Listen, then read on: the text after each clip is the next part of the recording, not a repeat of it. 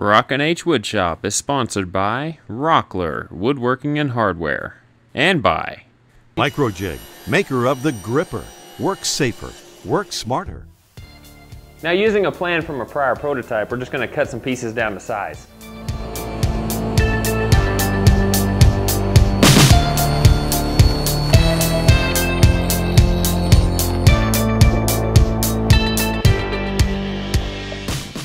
Now, the piece I'm going to cut off here will be for the top.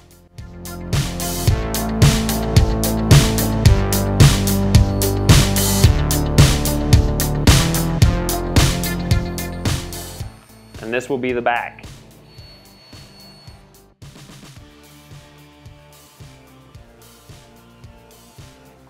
Now we just have to cut the two sides.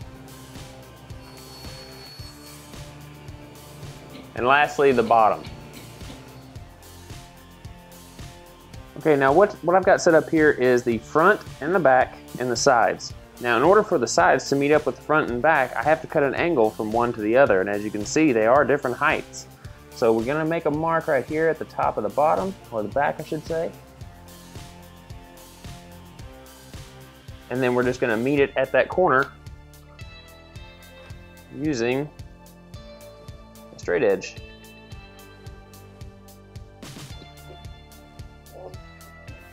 Alright, with my miter gauge set up with a stop block, if your gauge does not have a stop block, you can just easily use a clamp like I have, because this stop block over here won't come over far enough to be able to hold this down. So since I want to make repeatability cuts, I'll go ahead and set up the stop block, and I can easily cut this at a 15-degree angle.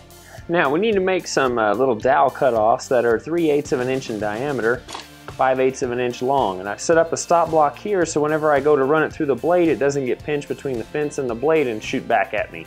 So just set you up a stop block with a clamp with the remainder distance at 5/8 of an inch. And the same thing goes for these 1/4 inch dowels, only they're going to be 1 3/4 inches long.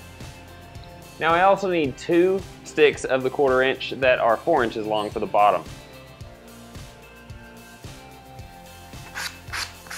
Now I have to admit, this is not my design. My dad actually made these a long time ago whenever I was a kid, and he had the forethought to make a whole bunch of jigs to help him locate where all these dowels that we cut right here have to go. So if you ever plan on making a whole bunch of these, especially for craft shows, I suggest making you these jigs that can help you with repeatability. Now to make this thing functional, you gotta glue a mousetrap in.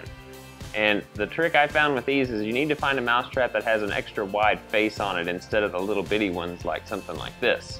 This is on my prototype.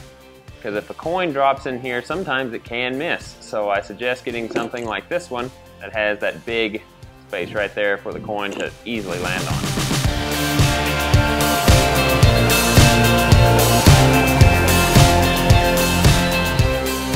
Alright, now what I've done here is just made a couple holes in the top here so the coin can actually go through. We'll just finish it out on the scroll saw.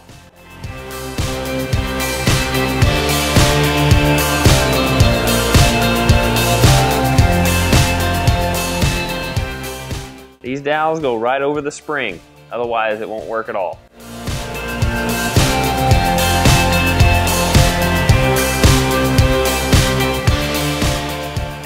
And then the money slot goes over the platform.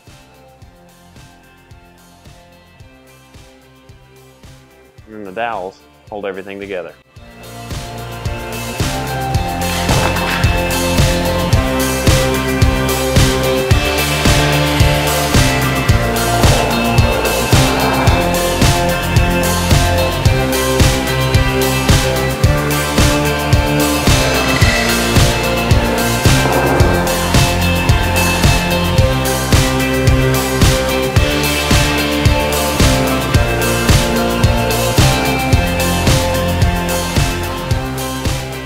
If any of you guys are looking for a great gag gift or a dirty Santa gift for somebody, this will certainly fit the bill.